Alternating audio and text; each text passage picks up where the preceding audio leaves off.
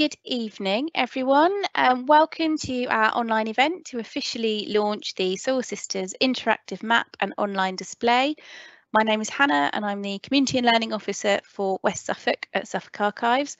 And it's really good to have so many of you joining us this evening, and welcome as well if you're watching the recorded version later on. Just before we start, I'm going to say please bear with us. We haven't used Microsoft Teams Live before, and you might see some slightly interesting things happening with the screen sharing. So apologies in advance if we fumble that at some points, but we're going to do our best to make it as smooth as possible. So over the next hour and a half, you're going to be hearing from a few of us from the project team. So I'm going to give you a bit of an introduction about Suffolk Archives and tell you how the project got started. Then our main event of the evening is a talk from Nicky Reynolds, who's a real expert in the Women's Land Army, and she's going to be telling us about the Women's Land Army in Suffolk. Then we are going to hear from two of our volunteers who've been involved in the project. They're going to be sharing some of their favourite stories that they have worked on. And then we're going to introduce the Soil Sisters interactive map and online display, which I'm really excited to share with you. And we're going to round off the evening with a Q&A session. And please feel free to ask questions as we go, and we will answer as many of them as we can at the end. So hopefully, if Microsoft Teams has done its thing, your screen should look something like this. You might need to move your mouse or tap your screen to bring up these options, but you should at the bottom of your screen have a progress bar with on the left a pause and play button. So that's one of the good things about Microsoft Teams. If you wanted to go and top up your drink or get a snack or answer the phone, you can press the pause button. Go away and do that, come back, press play, and we will pick up where we left off. Also, you can rewind. So if you join slightly late or you miss something and you want to go back, you can just sort of drag the cursor back like you do on YouTube, and we will all rewind as if by magic. There is also a subtitles option. They are automatically generated, so it might put some interesting words in our mouths. But if you wanted to try those, you can press the closed caption button in the bottom right of the screen. And then for the Q&A, like I said, please do ask your questions, and you can access the Q&A function using the speech bubble with a question mark in it, which is towards the top right of your screen. So you can open that up, put in a username, and then type in any of your questions, and we will look at as many of those as we can towards the end. Just to remind everyone that the evening is being recorded, and it will go onto the Suffolk Archives YouTube channel in the next couple of days. So if you wanted to watch it again or tell all your friends and family about it, they'll be able to see it there later on. So before we get stuck into Soil Sisters, I just wanted to tell you a bit about Suffolk Archives in case you've not heard of us before. We're the County Archive for Suffolk. We look after 900 years worth of history, and we do that across our 3 branches. So our main and biggest branch is in Ipswich, and that's in a lovely new building called the Hold. We have a sort of medium-sized branch in Bury St Edmunds, and we have a little branch in Lowestoft, which is inside Lowestoft Library. And altogether, the 900 years of collections we look after take up 9 miles of shelving, which is there's quite a lot of stuff to look after. You never run out of things to look at. And there's a real variety of stuff that we look after as well. So this slide gives you some sort of idea of the different types and variety of material that we have. So I mentioned our oldest document was 900 years old. That's the sort of square parchment document you can see on the top left of this slide here. And that's the I Charter, our oldest document. So we've got everything from the medieval up to the very, very modern. So we've been doing actually actively collecting stuff during lockdown, for example. So we've kind of got stuff from the I Charter all the way up to a video of the empty shelves in Waitrose in Newmarket at the beginning of lockdown last year. So the archive is ever growing. And if you ever come to visit us and get to have a look behind the scenes, this is the kind of thing you'll see. So we've got purpose-built strong rooms that are designed to protect and look after and organise the archives so that we can find things that our researchers want to look at and also keep them safe for the present and for the future as well. Now, some of you may know that one of our big focuses over the last several years has been building a brand new building for the Ipswich branch. So this is called the Hold. If you haven't visited it yet, then do please feel free to pop down and see it. It's beautiful. It's on the University of Suffolk campus on Ipswich waterfront. It was finished last year. We were due to open just when lockdown hit. So obviously the timeline all completely changed. But the building kind of partially opened last year and it's open again now. So you're able to visit our exhibition spaces, the shop, the cafe, and the search room is due to be opening in September. Now, to run alongside the development of the Hold, we have also had a series of community engagement projects taking place, and these have been happening all around the county. And lots of these are our Sharing Suffolk Stories family of projects, of which Soil Sisters is one. So these projects are all different shapes and sizes. Some are very focused on a particular location, others look at a theme across the whole county, but they've all got in common the fact that there is a research phase with volunteers going off to research particular stories from Suffolk's history, and then there is a sharing phase where we share the findings with a wider audience. And like I mentioned, Soil Sisters is one of these projects. So back in 2018, we had an open call for project ideas, and we were delighted to hear from Nicky and Vicky, who you can see in the picture here, Nicky on the left, Vicky on the right. As you can see, they're a bit interested in the Women's Land Army, and they got in touch with us to see if we would work with them on a project to research the stories of the Women's Land Army in Suffolk. So 2019, we recruited some volunteers and research began, and research was going really well all through 2019 and into early 2020. And then we all know what happened in March 2020. So when lockdown hit, we had a bit of a pause on the project because initially it was only for 12 weeks, wasn't it, lockdown? And when it became clear it was going to last longer than 12 weeks, we realised we were going to have to shift our approach and do things a little bit differently. And this is where we've kind of got more stuck into developing digital resources, which is, like I say, what we're launching this evening. So some of the volunteers who have worked on this project and who you're going to hear from this evening, actually, we've never met them in real life. Everything over the last 16 months has been done remotely. So I think it's even more of an achievement for the team that we've got this far and produced some finished resources. So it's a good moment to say a really big thank you to all of the volunteers who've been involved in the project throughout its whole lifetime. I know some are going to be listening in this evening, and just thank you. We really appreciate you taking the time and giving your energies and your interest to this project, and thank you for all of your contributions, and I really hope you enjoy looking at the display and the map when we show them to you later on. So if you wanted to find out any more about us, we're suffolkarchives.co.uk on the web. You can see our main email address there, archives@suffolk.gov.uk, and you can find us across social media at Suffolk Archives. So now I'm going to hand over to Nicky for her talk on the Women's Land Army in Suffolk. Thank you, Nicky. Thank you, Hannah. I'm going to admit right now that I got quite nervous about actually doing this presentation. It's not something that I'm usually that bothered about, but it kind of felt a bit different this time. So I hope you will forgive me, because what I've actually done is to record my story on the slides beforehand. I spent most of yesterday afternoon and this morning doing this, so I hope you enjoy it. During times of conflict, keeping the home fires burning and contributing to the war effort were vitally important. Whilst the forces were away fighting, there was war on the home front too, with many of the jobs previously occupied by those called up needing to be filled by those that stayed behind. Inevitably, in such times, women came to the fore and took up the mantle of responsibility, with none such better example than those that joined the Women's Land. Each county in the country was asked to do its bit, and Suffolk was no different. During the war, the battle raged on in the countryside too. The need to produce foodstuffs and fodder to feed a nation was paramount, with women who lived and served in Suffolk answering the call, sometimes without much recognition, and all too often without proper or befitting gratitude.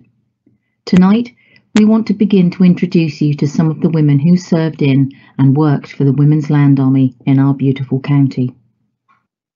Our research project seeks to uncover information about the Land Army in Suffolk in three main areas. Firstly, the story of members that served. We want to explore where they lived and the work that they did across the county.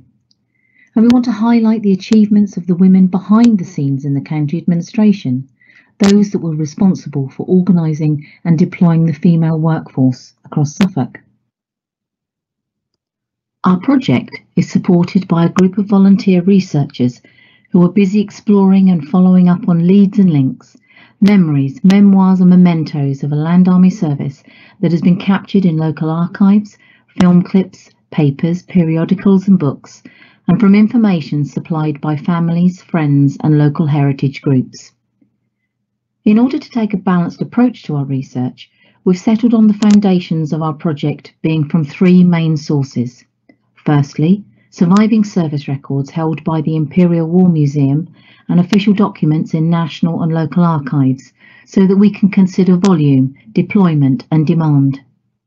Secondly, by studying Land Army published correspondence and publications, such as county newsletters and the Land Girl magazine, in order to build a picture of local organisational structure and activity. And finally, of course, without a doubt, the most rewarding element being from personal testimony and family history by inviting surviving members or family networks to share their memories of Suffolk Land Army service. We are immensely proud and grateful that all the slides used in this evening's presentation features photographs and information about Suffolk Land Army veterans and resources that are drawn from Suffolk archives, family contributions and privately held collections. In order to fully realise the importance and relevance of the female role in our nation's agricultural history, we need to take a brief step back in time. Women have always been working on farms and in agriculture for centuries. Country women have always done farm work on a seasonal basis, but until recently in historical terms, it has remained largely not respectable for women to want to work. The Women's Farm and Garden Association was founded in 1899 by women concerned about the lack of education and employment opportunities for women working on the land. Membership was open to all connected in any way with the land, in farming and gardening and allied industries, or with those who had a keen interest in these matters. Many of the founder members were professional women working in education, gardening and farming, and in operating small holdings.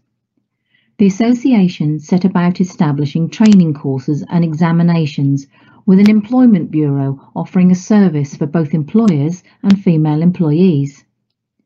By 1910, the association had changed its name to a union. Many of the members were women of considerable resource, with some managing sites of over 500 acres and employing considerable numbers of men.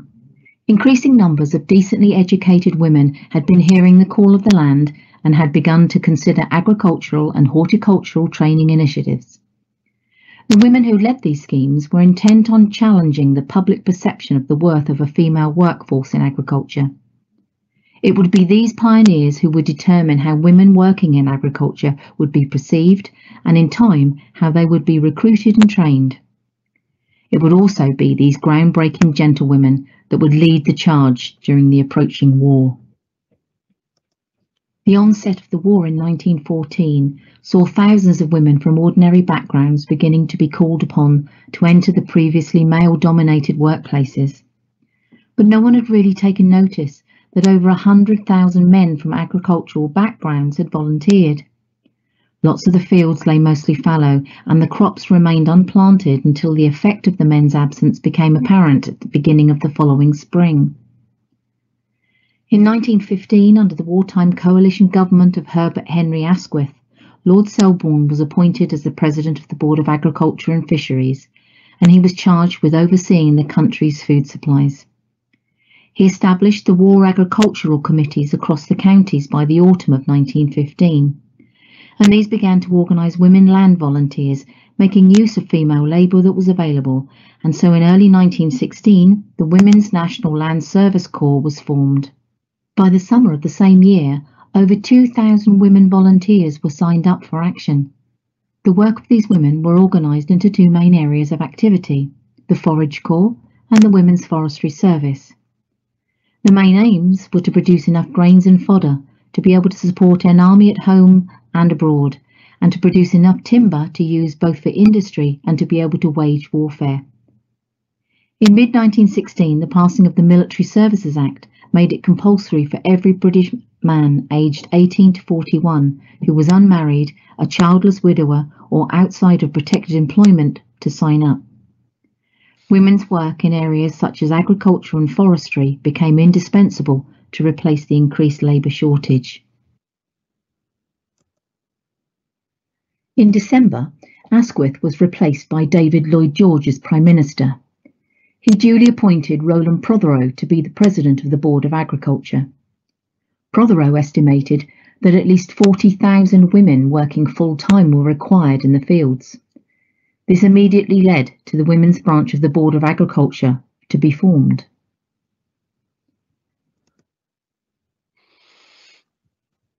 German Navy U-boats assaulted our shipping, and as a consequence, a record of 507,000 tons of cargo were reported as lost, leading to, at its worst point, claims of less than a fortnight's supplies left for the country to feed itself.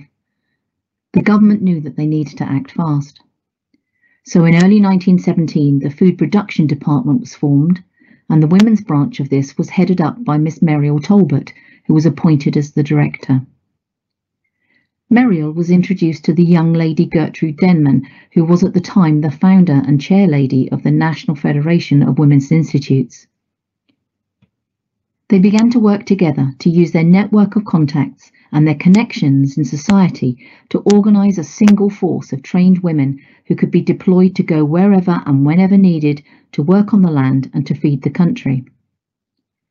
Meriel gave over her home in London to become the headquarters for operations, and in April 1917 the Women's Land Army was established and launched.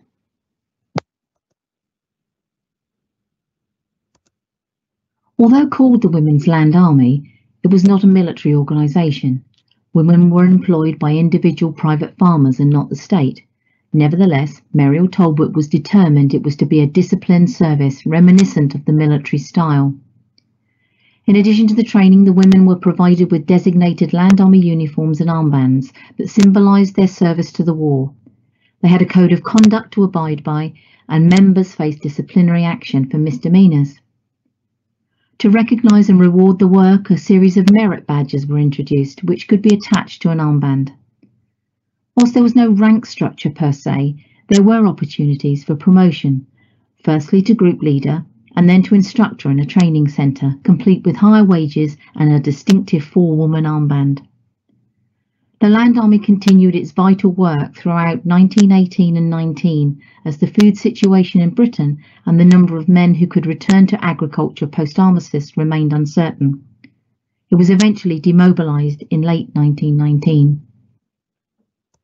Although the Women's Land Army constituted only a small part of the agricultural labour force, some 27,000 women in England and Wales answered the government's call, providing an invaluable service to king and country.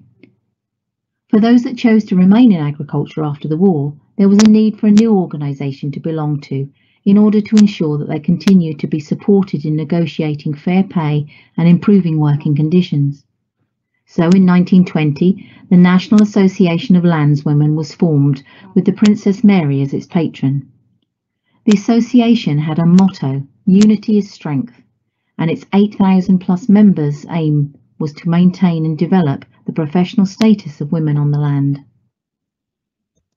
In 1939, the threat of war loomed again, and the woman best placed to organise a new army of women working on the land was Lady Gertrude Denman. On the 1st of June, the Women's Land Army was officially reformed with Lady Denman as honorary director. Recruitment for volunteer land girls began in earnest, and using her WI contacts, Lady Denman appointed 53 county organisers, with each county forming a committee with a chairman and an organising secretary whose job it was to recruit and organise the deployment of the members in contracts of work. On the 29th of August, Lady Denman set up the Women's Land Army headquarters at her home in Balcombe Place, Hayward Heath in West Sussex. Following the example of her worthy predecessor, Trudy decided to make her home of Balcombe Place the administrative headquarters for the entire country. And by September the 1st, 4,544 volunteers had signed up ready for deployment. Recruitment rallies and prominent advertising was used to attract the attention of young women who were looking for paid employment and a sense of independence. Initially, the age group was for 16 to 40 years of age, and women could choose to work locally or to be sent further afield. Many of the early volunteers came from the ranks of those that had served in the Great War, and it was not unusual to see generations of females from the same rural-based family signing up.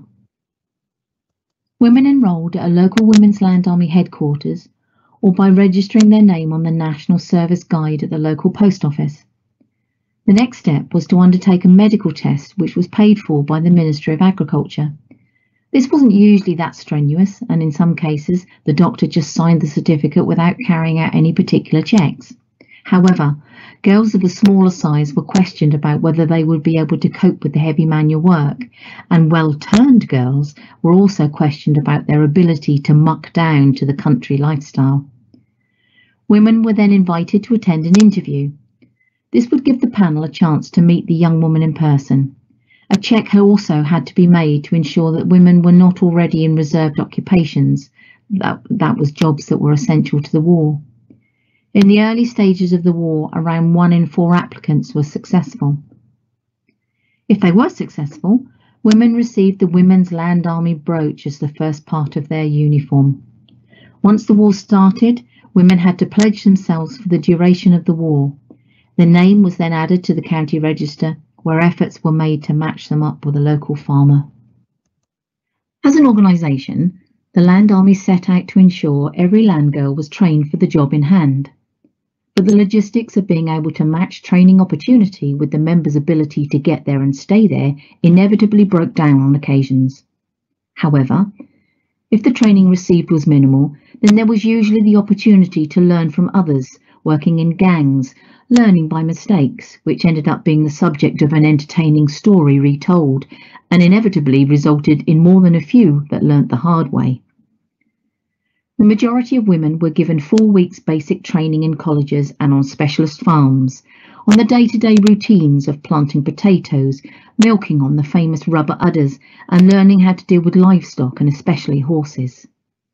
Once trained, the girls could expect to be sent wherever and whenever needed. Some were fortunate enough to be needed in their own county.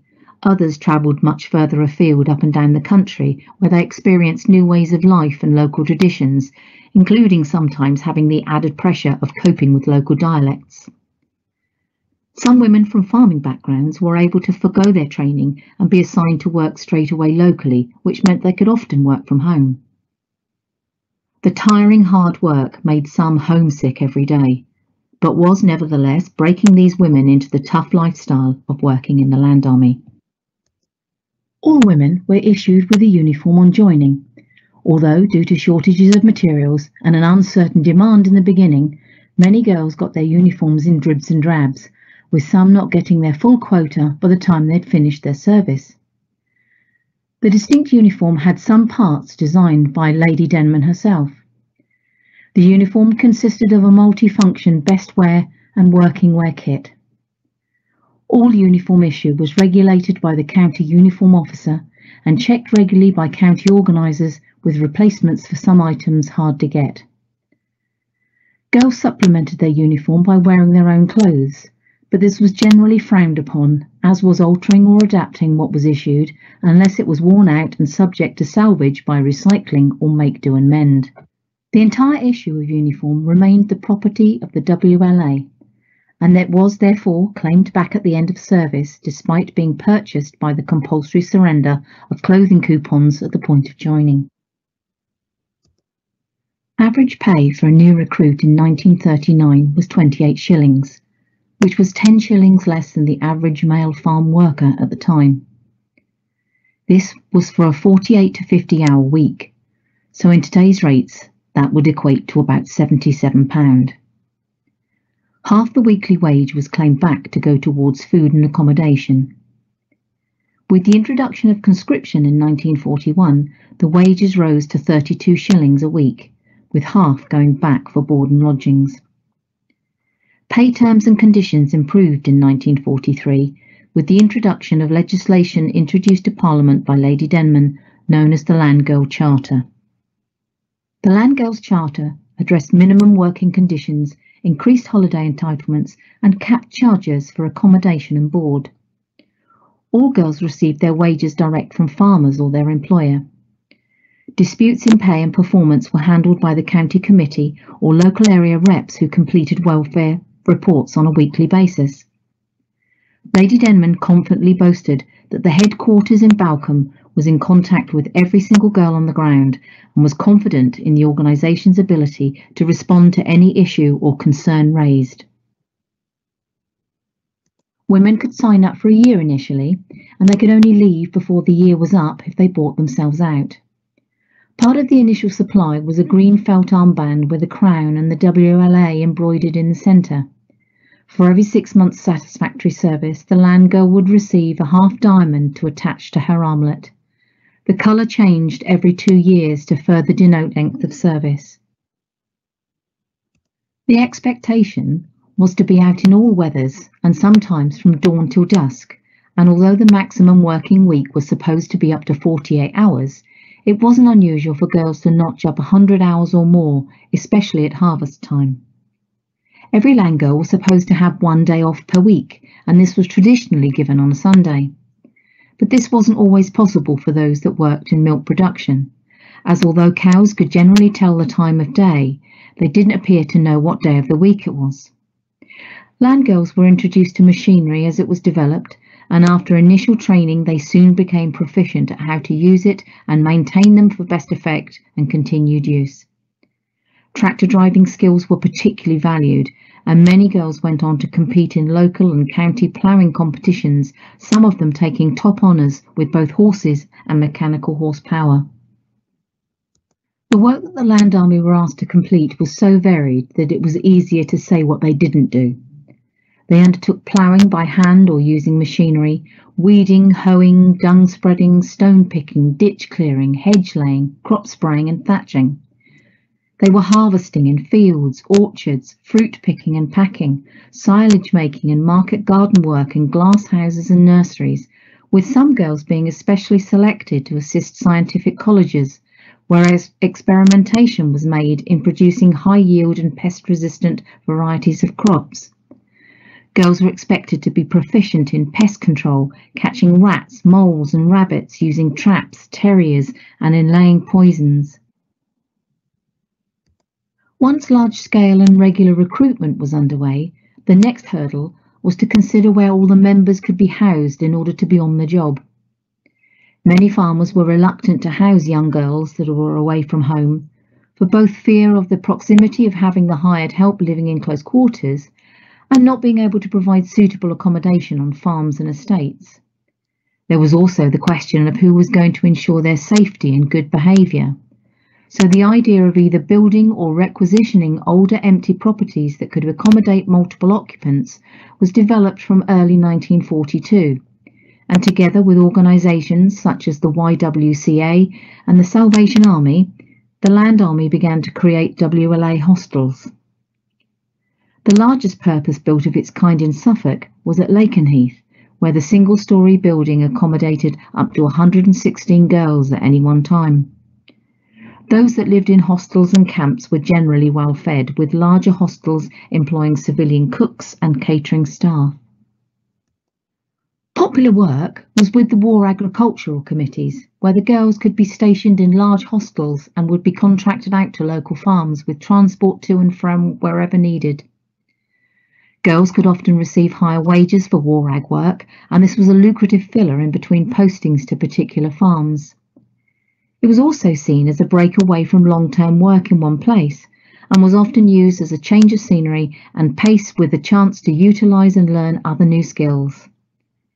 It was readily recognised that in order to work well, land girls needed to be looked after and fed well, although the end results of this could sometimes not live up to expectations. The Land Army took the physical, emotional and moral welfare of its members very seriously, and they arranged for a good network of local support by recruiting volunteer local area reps. Their role was to visit every land girl in their patch on a regular basis, to check their working conditions and also to be a listening ear and a source of good advice. Girls that lived with farmers were lucky if the farmer's wife was a good cook, although some were treated poorly with meagre rations and expected to undertake menial or housekeeping tasks, but this was generally sorted out by the local area reps in no time at all. All girls were expected to behave and uphold the reputation of the service. Attendance at church parades and rallies were positively encouraged. All were expected to wear their best walking out uniform at all public-facing events. Throughout their service, girls were encouraged to learn and to develop themselves for promotion and extra pay. A set of proficiency tests were introduced, which had a 95% pass rate to earn a distinction, which resulted in the award of a proficiency badge. Members could receive more pay for their experience and could be put in charge of less experienced girls, especially in hostels and on training farms, where they could be trained to be supervisors, divided into Class A and Class B. The main method of communicating both formally and personally was at the time, of course, letter writing.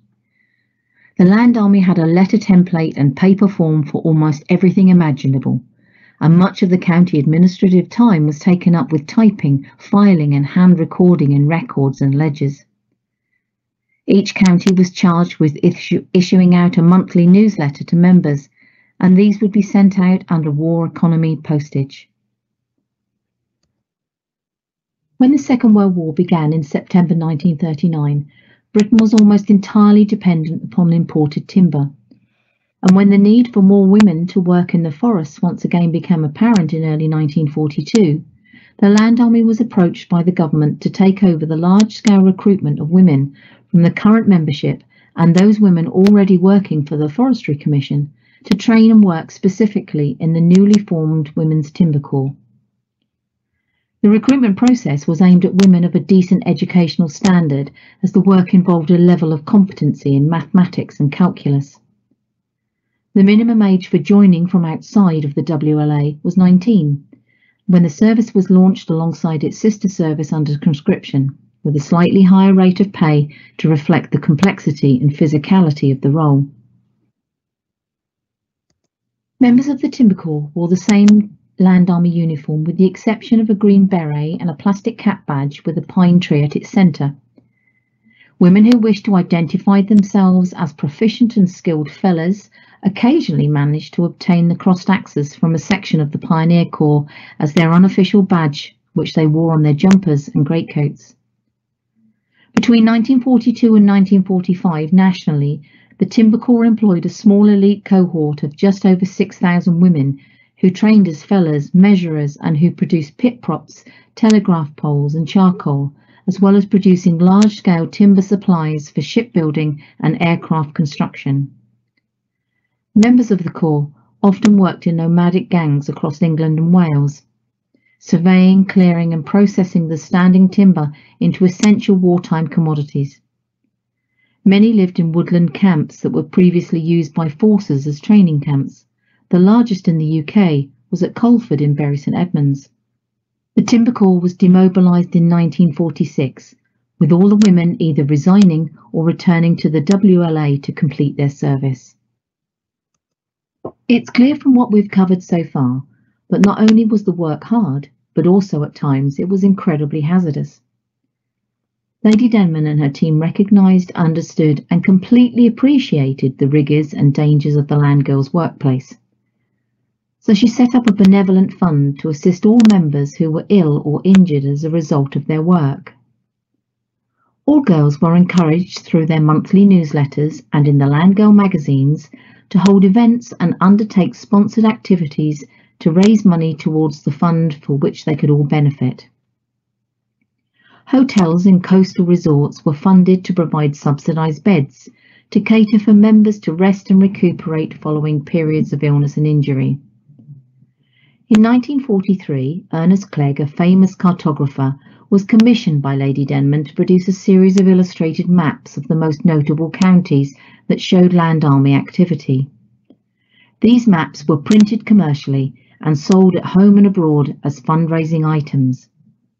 Unfortunately, Suffolk did not get their map, so this is a situation this project will seek to address in the future. Despite almost constant campaigning and lobbying by Lady Denman and her heads of service, the Land Army failed to gain recognition with the government as an equal service for gratuity at the end of the war. Many girls campaigned publicly against this unfairness, and indeed this was to be the final straw for Lady Denman, who decided to step down as Honorary Director in 1945 as a protest to make the point. The Land Army was often referred to as the Cinderella Service, but unfortunately there was to be no fairy tale ending for this story. As the tide of war shifted in favour of the Allies, the government had already called an end to full-scale recruitment in 1943, and at its peak at this time, the membership had stood at approximately 80,000 members. The government had since made use of Italian and German prisoners of war and encouraged the formation of land clubs. These were a popular way to take a holiday in the country for the public whilst getting paid. The Land Army continued to modestly employ a reduced membership until 1949, when a large-scale stand-down was put into place. The end of an era was marked by a farewell parade held at Buckingham Palace by the Queen. A delegation of the longest active serving members were invited to attend, and for a special few, the issue of a 10-year badge was made. In Suffolk, a delegation of 10 long-standing members were selected to attend the parade. The spirit of camaraderie is legendary amongst land girls, with many of them making and keeping lifelong friendships. In 1964, a former land girl called Jean Proctor held the first recognised reunion at her house, where some 90-odd ex-members turned up. Many other reunions followed all over the country, and the WLA Association moved to reunite women from every county, in all walks of life, to get together to remember and to celebrate the lives of those who had given their all for king and country. The Suffolk's Women's Land Army Association stayed in the two branches of East and West, but got together regularly for catch-ups and to attend regional and national events together, representing a united county. Unbelievably, it wasn't until the year 2000 when veterans were invited to take part at the March Past at the Cenotaph, and it wasn't until some years later when their contribution of effort was recognised by the government at the Memorial to Women in Whitehall. The monument was unveiled in 2006, followed by a medal and a letter of gratitude from the then Prime Minister Gordon Brown. Under the monument is a time capsule that contains original information and documentation in relation to the Women's Land Army that was collated and supplied by the Soil Cinderellas. In 2001, the Suffolk Women's Land Army Association, that had met regularly throughout the 70s and 80s and was active with national representations, wound up its activities. The beautiful hand-embroidered standard made by Ivy White was handed over for custodianship to the Soil Cinderellas. In order to preserve the beautiful workmanship, a new standard was commissioned, paid for by the Suffolk County Council's Chairman's Charitable Fund, in recognition of the contribution made to the war effort by Suffolk Land Girls. This standard is carried by Suffolk Cadet Force representatives at the Service of Remembrance to observe the armistice at the Cenotaph in Ipswich, and is proudly displayed at events across the county as the opportunity arises. It is true that in both World Wars, most of the women who entered the agricultural workforce left it again, with their lives shifting into marriage, motherhood and domesticity. Throughout both conflicts, women from rural backgrounds experienced little change to their social or economic status, and it didn't radically alter their attitude towards their work either. But for all those women who had not previously worked on the land, the experience was significant and profound. Many of these women undertook work in their service that would never have previously been imagined possible or acceptable, and even members' own opinion of their capabilities were supremely challenged and fundamentally changed as a result of their undertakings. Their contribution to the war effort created an undeniable shift in mindset of the nation, and for some of the girls personally, an aspiration and achievement that resulted in an enduring investment and commitment in the land that left them and all those that followed on in their footsteps with a permanent sense of self and an everlasting impression of their worth. For all those groundbreaking women, the lilies of the land, the experience was a period of unprecedented liberation and self-discovery. The coronavirus pandemic has inevitably had an effect on our timeline for completion of the project. However, as we're here launching the first part of our project findings, we're also planning the next stage, which will see both a static and touring exhibition and an exciting series of focused event activities at sites across Suffolk that have Land Army significance. In the meantime, when we can, the project goes out on display at invited events across Suffolk, where Vicky and I are always happy to talk about our passion for all things WLA, and of course we take every opportunity to pay tribute to veterans and honour their service by attending remembrance services in the county. I'm now going to hand you over to Sudring, who is one of our research volunteers, and she's going to introduce you to some of our land girls. Audrey joined the Women's Land Army in March 1943 and spent much of her service delivering milk around Pakefield. She was also involved in field work, including cutting kale and muck spreading. I really enjoyed part of an interview with Audrey when she talks about getting ready for muck spreading with her sister Dorothy on a farm near Kessingland. On this particular occasion, it was Dorothy's turn to drive the tractor, and she was sitting on it waiting for Audrey and Wiggy, one of the men, to load up the rolly. Wiggy had been teasing Dorothy all day long, and she was sick to death of it, so she whispered to Audrey that she was going to get her own back on him. Audrey tried to put her off, but Dorothy was determined to go ahead with her plan. A bit later on, Dorothy told Audrey to stick her fork into the muck. Up went the tractor clutch and sent Wiggy flying through the air and landing slap bang on top of the muck heap. The air turned blue as Wiggy emerged from the muck heap. Dorothy reckoned Wiggy would stop teasing her now. Daphne Scoff, née Hedges. Daphne joined the East Suffolk Women's Land Army in October 1945 and left in 1950.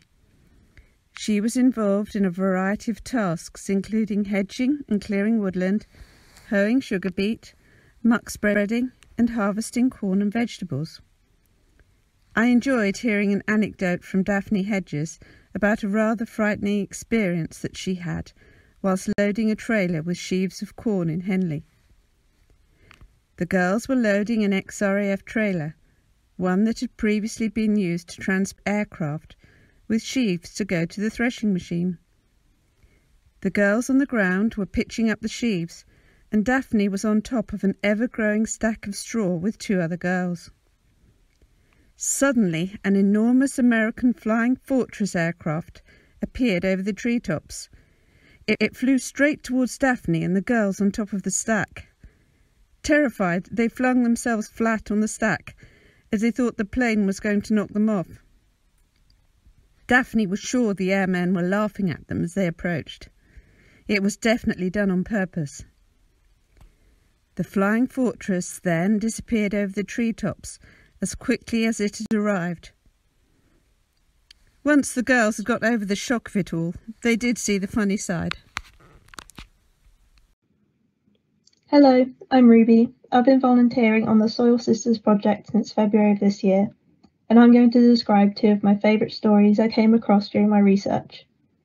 The first is Florence Maystone, a forewoman at the Red House Hostel in Messingham in the northeast of Suffolk. We do not have an exact date of when she came to Suffolk as a land girl, but what is particularly interesting about Florence's experiences in the Women's Land Army is the dangers she encountered. The image shows Florence with her friend Joyce Berry, another land girl, and the farmer on a tractor. Working in the fields, Florence would train 15 girls from Yorkshire, driving the tractor and a van and recording the land girls' time spent working. The girls, who were young and unskilled in farm work, were working in the field when Florence was getting into the van to complete their timesheets, and she heard a loud bang. She found that the girls had accidentally set off a butterfly bomb, which German bombers dropped in clusters of 12 across the fields of Suffolk. The girls were heavily injured, so Florence took them back to the hostel and treated their injuries. Luckily, there were no fatalities. However, Florence's story shows how the land girls in Suffolk were still at risk from the German raids. My second favourite story is of Phyllis Seymour, who was born in southeast London in 1923. She was only 17 when she joined the Women's Land Army at Leavenheath in Sudbury in 1940. Phyllis joined the Women's Land Army after seeing her neighbour wearing a green WLA beret. After catching sight of the green beret, Phyllis asked her what she did as a land girl. Phyllis says, "She said she was a rat catcher, so I thought I would like to do that." Phyllis also says she wanted a hat like that, although green WLA berets, as shown in the picture, were not part of the uniform until 1948. So Phyllis may have been misremembering the green beret, but she also remembers she liked the sound of being paid 3 pennies per rat she caught. Unfortunately, when Phyllis joined the Women's Land Army, she was told she was too small to be a rat catcher, so she worked on the land instead. She worked with a pair of shear horses, turning over an acre a day, ploughing up and down the fields. She worked on the farm next to the hostel, waking up at 6 a.m. and working until 8 p.m. in all weathers. While working, Phyllis also faced many dangers. Once she and her friend injured themselves when cutting sugar beet. She'd cut off the top of her thumb, and her friend almost her whole thumb.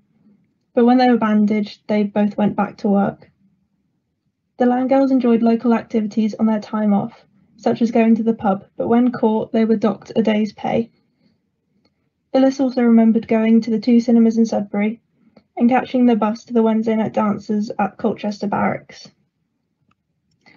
At these dances, Americans gave the land girls pears and peaches as treats. While on these trips to the dances, Phyllis met Percy Rose, who gave her a ride on his bicycle crossbar and later his motorbike. Phyllis and Percy married in 1946 in Suffolk, a fortnight before Christmas. Phyllis left the Women's Land Army in 1947 after serving for 7 years. Thanks to both Sue and Ruby for sharing snippets of just some of the stories and accounts of Land Army life that have been gathered into the project so far. We have lots more that illustrate both the appeal of the work pitted against some of the very harsh realities of completing work on the home front that is both physical and demanding, whilst undoubtedly being character forming. We are still discovering wonderful news stories every day, with contact being made through emails and on our social media pages, and stories being shared by families and friends not only in Suffolk but from all over the world. It's such a complete joy to discover a new veteran, our Suffolk treasures. And we know that our project, which already feels like a large family, will continue to grow and celebrate together the work and lives of these, in every sense of the word, truly groundbreaking women.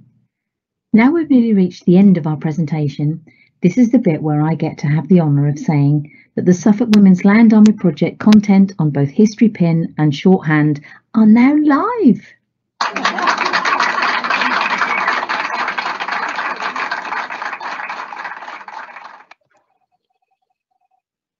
So this is over to you, Hannah.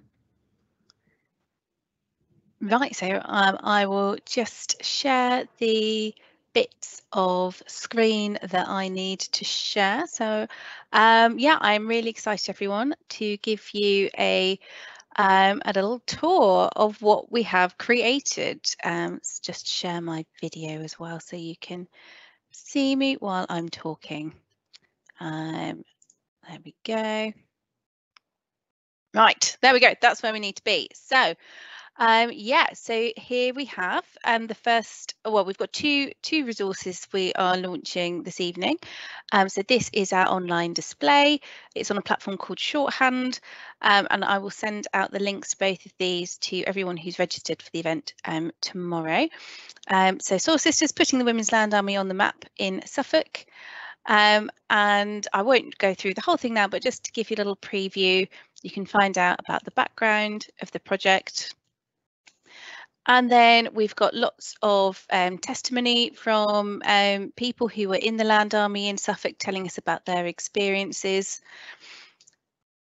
living in hostels. We've got some fantastic images that have been submitted to the project, as well as things that were in our archive collection already. And a big thank you to everyone who has contributed material and research to this over the last 2 years.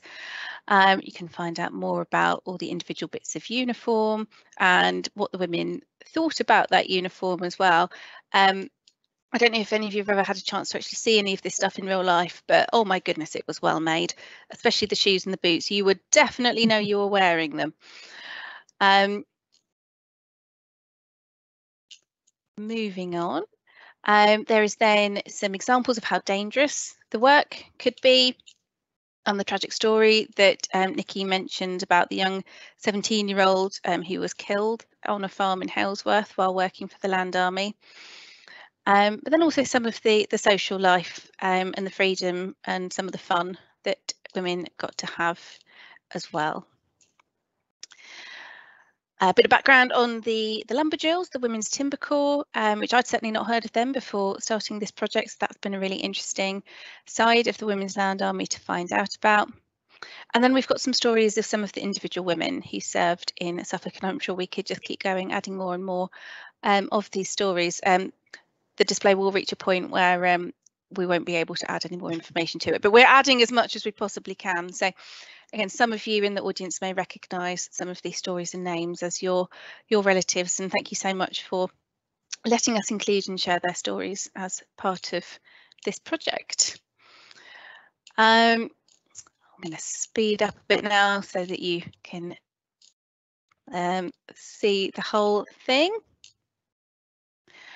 And then we finish off by looking at the post-war years and the lack of recognition that the women had at the end of the war, and indeed until up when they were disbanded in 1950. And then at the very end, we've got, if you've not had your fill of Women's Land Army by the end of all that, we've also got some suggestions for some books and articles and online resources where you can go to find out even more. So that's the display. And next I'm going to show you, we'll give you a little tour around our interactive map. So this map is on a platform called History Pin. It's a fantastic platform, and it's based on Google Maps. So if you're familiar with Google Maps, the map interface will look very familiar to you, and you can use this to upload photographs, videos, sound clips and information as well, and you can pin it to the map, to the geographic location that it relates to. So that's what we've been doing with this, and you can either browse through the gallery, and you can have the gallery fill the screen and look at all the photographs and the stories underneath them, and if you see something that you want to see a bigger version of, you can click on it and it will bring up the bigger version and then the captions that we've put underneath. And then if you come across something that you know about and you've got information that you can add to it, you can actually do so in the comments underneath. Just go back into the gallery. So that's one way of browsing it. Or if we click expand map and then expand map again, you can explore it purely in the map view. So if I zoom in a bit, you can see where all the different pins are. That's where we have pinned our content. And if I zoom in, let's see what we've got in Stradbroke. And if we click on one of these pins, there we go. It will bring up the picture that is pinned to that location. And again, you've got all the information that we have about it underneath as well. So we've got quite a bit on here already at the moment, but it's not finished. It probably never will be finished as such. We're hoping this is something that we can continue to add to over time, and if you have stories or memories or photographs and things that you would like to see added to this map, then do please feel free to get in touch with us, and we would be delighted to add more stories to this map over time. So pleased to be able to share those with you. I need to switch which screen I'm sharing again now, so bear with me just a second. I'm going to switch back to a PowerPoint for the last little bit of the evening. So there we go. If you wanted to access the online display, that's the address where you can find it. Likewise for the interactive map. For everyone listening live, I'm going to send you an email with those links in, and for anyone watching the recording on YouTube, I'll pop those links in the description box underneath the video. So this is where we're going to have a look at the questions that have been coming in and put those to Nicky. So Nicky, are you ready for some questions? I guess so. Yeah. So the first question we've got is, are the newsletters you mentioned available for researchers to access? It depends where you are, and it depends upon which county you actually want to research. So if we're talking about Suffolk, they are in my collection at the moment, but there will be copies that will be made available through Suffolk Archives, because we want them to be a lasting testimony for people to be able to share when they do research. So yeah, absolutely. Okay. Right, our next question was, how can you find out if a relative was in the Land Army in Suffolk? That's a really good question that we can't answer fully just yet.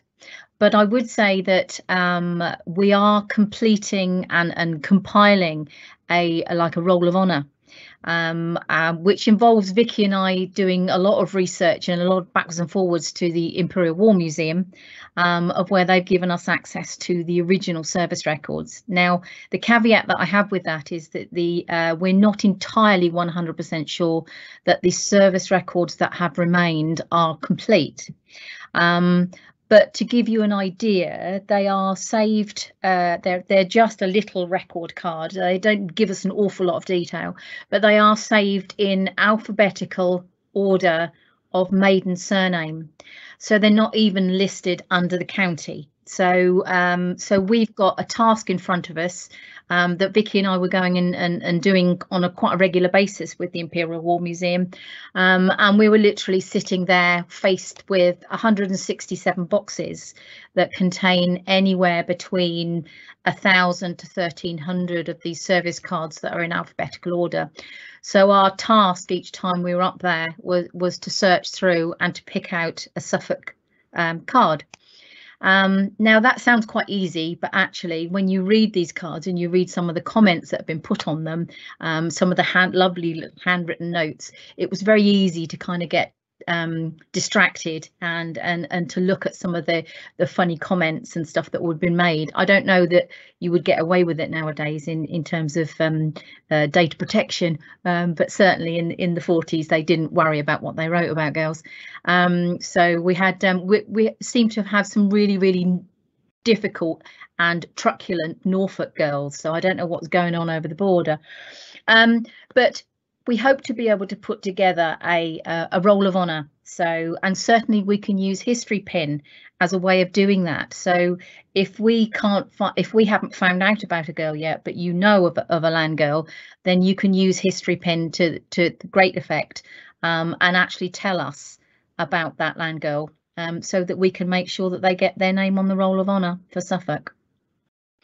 Amazing, thank you, Nicky. That's, I think, largely answers the next question we had, which was, do you have a listing of Land Army girls' names and what area they came from and where they worked? So I suppose the roll of honour you were talking about will fill in as much of that detail as possible, but my understanding is from those index cards, not all of that information necessarily got recorded, did it? No, that unfortunately they will tell you where the land girl first enrolled, what their home address was when they were at the point of enrolment. Sometimes it will tell you age, sometimes it will tell you occupation, usually have a date of birth or one of the other. And it will only really tell you the details of whether they transferred out to a different county and then came back again. So in terms of the actual work on individual farms or in terms of individual areas, we're not going to know that really, unfortunately, which is sad, but you know. But this is the thing with records and historical research, isn't it? It is. And If only they'd known at the time that we would be massively interested to know which farm girls were going to be working on. And that, I suppose, is where, you know, so much of what this project has done so far, we've used stuff that's in the Imperial War Museum, we've used stuff that's in the Suffolk Archives collection, but also it's all the contributions that we've had from members of the public who've been sending stuff in as well. And that's one of the things that's been really nice, is bringing all of that together, what's in people's private collections at home with what's in archive collections as well. So yeah, so there isn't a listing of all the Land Army girls' names in Suffolk at the moment, but ask again in I don't know, a year, 2 years in future. It's work in progress. Well, now things are starting to open up again. Vicky and I will be back to the Imperial War Museum and beavering away, opening up those boxes and searching through them. So the experience of doing it is as much a pleasure as the outcome from finding a Suffolk land girl, because you're very aware that you're handling original documents that were probably last looked at in 1950 when they were boxed up. So they have a beautiful smell to them and a beautiful feel. So there's always a point of when we get quite emotional when we're sort of handling some of them, because you're very aware that this is girls' lives that you've got the honour of handling. Lovely. Thank you, Nicky. Right, next question. This might be a tricky one as well. What was the most unexpected thing you've come across on the project?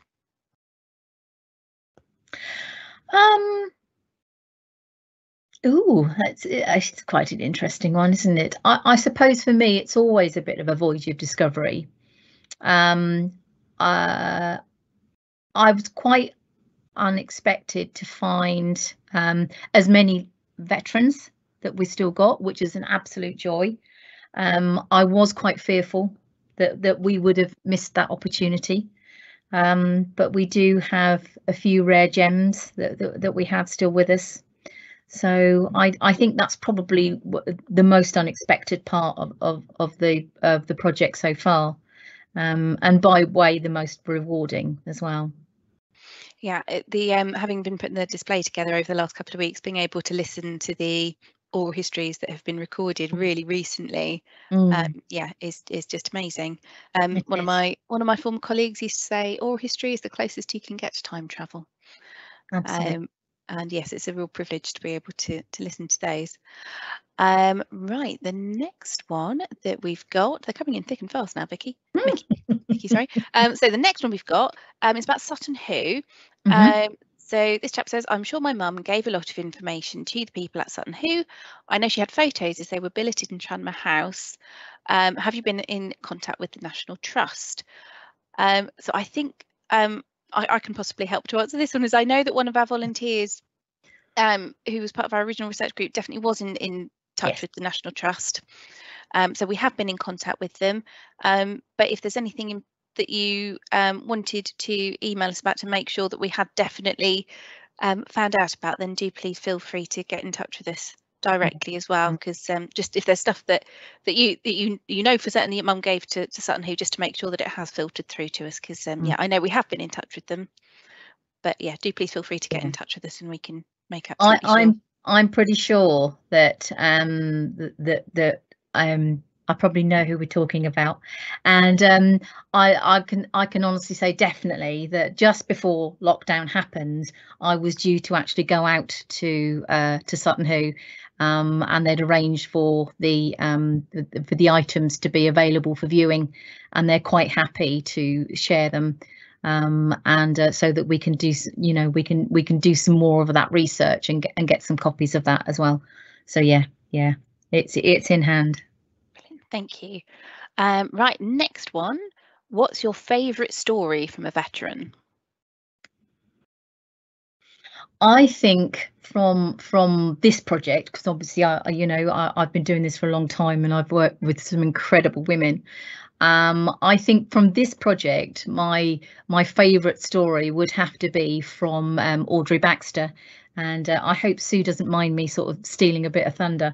But actually, when I went to interview Audrey, she was telling me about her and her sister who were both in the Land Army, and her sister was older than her, and her sister taught her to drive in 2 weeks for her to be able to do the milk round and to be able to deliver the milk, the milk churns.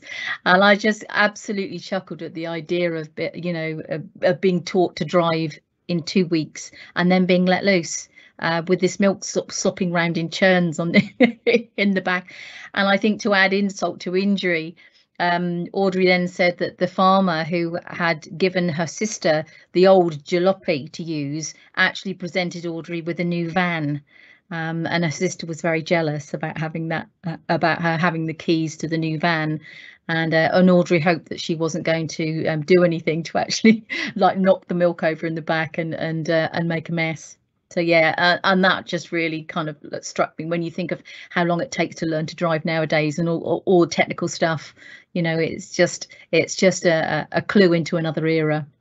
I think that's definitely something that I've felt when you're reading the stories, and because they did have training establishments, and some women did get training, but I've read more stories from women saying, no, I was just sent out with a spade and told to get on with it, having never done any kind of agricultural work before at all. And the fact that some of them were 17 years old, it is just incredible.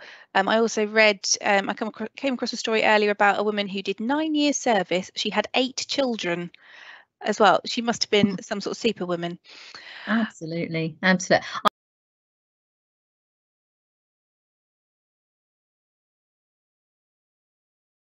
Funding this project.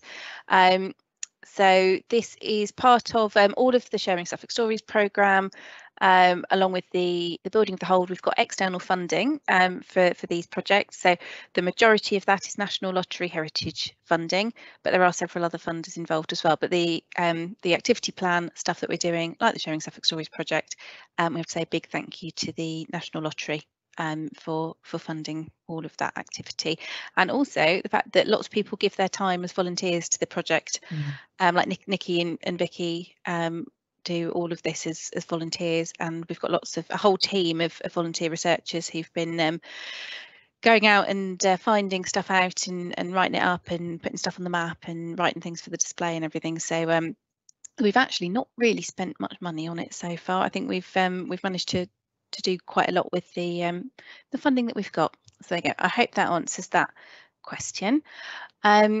Next one, Nicky, you mentioned there was a monument that got put up in 2006. Whereabouts is that? Can people go and visit it? Yeah, absolutely. So that's in Whitehall. It's called the Women's Women of World War II Monument, and it's right in the middle of Whitehall. And it's a beautiful monument.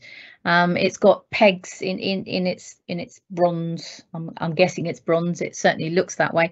And it's got all the way around the outside. It's got pegs, and hanging on those pegs are the coats and hats that represent the women of World War II. So, and not just the services, but also those that served on the home front too. So, and I was very pleased to stand right underneath the monument and have a look up at the great coat and the hat that's hanging there. I was going to start to wrap up really, and ask. Obviously, you and Vicky are out and about a lot with your Soil Sisters display, and ready to talk to people. Are there any? Have you got any anywhere that you know you're going to be over the summer where people might be able to come and see you? Well, this year's been a bit strange, hasn't it? So we've got a number of events, not particularly local, I have to say. But if anybody has anything that they want us to bring the Women's Land Army display along to, and to come and talk about the project, then we're up for coming. So the last question, Nicky, is what do you see for the future of the project? So for me, I think the most exciting part to now come is that we are planning to do an exhibition. And I would like to be able to plan to take that exhibition out around Suffolk and to visit some of the sites of Land Army significance. We've already been talking to some of those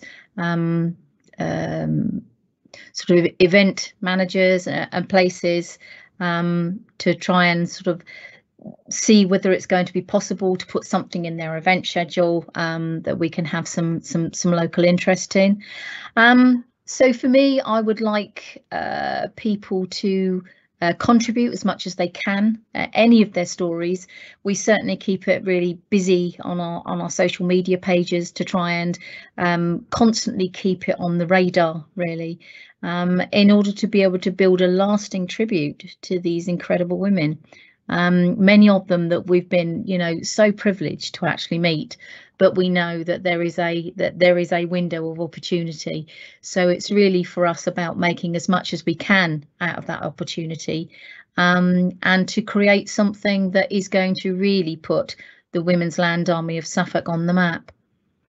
Okay, thank you. And as we've got a couple of other comments about memorials that have come in on the chat. So Stuart says that there's also a memorial to land girls and the lumberjills at the National Memorial Arboretum in Staffordshire. There is. And Georgina says that there's also, oh sorry, they were the same. It's also at the National Arboretum. There we go. We've got some really knowledgeable people listening. Lovely. There you go. So National Arboretum in Staffordshire as well.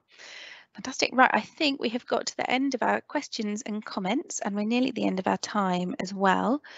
So I will wrap up by saying thank you so much to everyone who has listened this evening, and thank you for bearing with us during our technical glitches as well. Like I say, went beautifully in rehearsal. Never mind, it's been a learning experience. So yeah, thank you for everyone who has listened this evening. Thank you so much to everyone who has contributed to the project so far. I hope you enjoy looking at the map and the display, and if you want to get in touch with us, that's the email address for the project, sharing.suffolk.stories@suffolk.gov.uk. We'd love to hear from you, and enjoy the rest of your Wednesday evening. Thank you very much, everybody.